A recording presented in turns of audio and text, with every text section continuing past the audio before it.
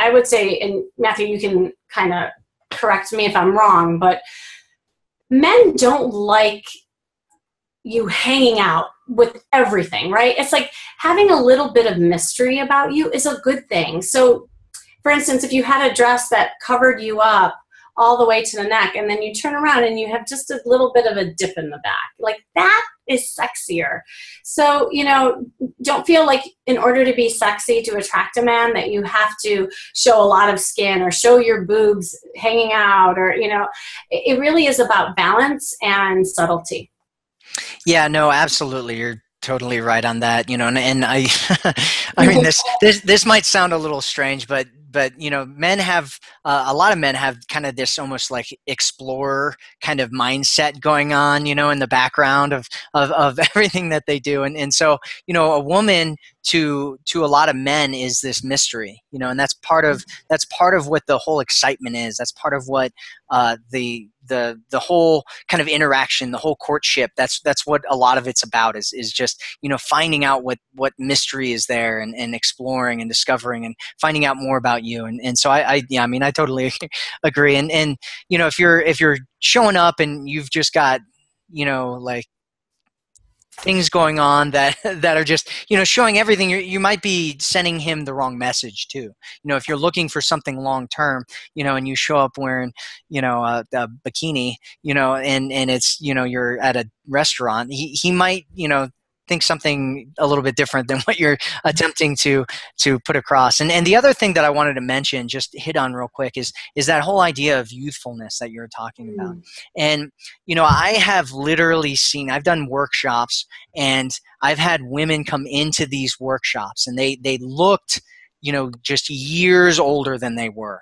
And by the time they left, you know, we'd gone through all these different, like these different exercises and things to kind of break them through some of their blocks and some of the things that they had, and their energy about them had become a lot more playful, a lot more youthful, and the difference in the way that they looked literally sometimes would shed like 10 years off of just their presence, the way that they held themselves, and how they came across, and you know, having that is so powerful. You know, I've met women that were much older than I thought they were, you know, just because of the way that they presented themselves. And one of the things that I like to tell women is that, you know, a lot of times it's not, you know, because a lot of women are like, you know, guys just want the, you know, 18-year-old bimbo, you know, and it's like, no, guys want youthfulness. You know, they want a woman that you know, doesn't think that she's 100 years old, you know, that doesn't live like she's 100 years old. You know, he wants someone who has life about her, you know, and is living her life, and is in that state of enjoying, you know, everything that life is about. And that's youthfulness. That's what youthfulness, that's you know, there's a lot of quotes and different stuff about it, but that's what youthfulness is. It's living, it's being alive, it's being playful, it's being, you know, all those different things, and that is extremely attractive to men. I love that. Yeah, I mean, it's an energy, right? And it's you know, a lot of times, and I don't know, we can talk about this later, but when I teach women how to flirt, women get kind of clammed up. You know, they hear the word flirting, and they're like, oh, you know, they get the knot in the stomach, and you know, they think that they have to be Marilyn Monroe and twirl their hair and all that. Although that does work for some women, it doesn't work for everybody, and it's not comfortable. But for me, it's what you just said. It's about being playful. It's flirting with life, really, and that is so attractive. And when women, you know, get kind of gun shy about that, and like, oh, I can't be like that, I'm such and such age.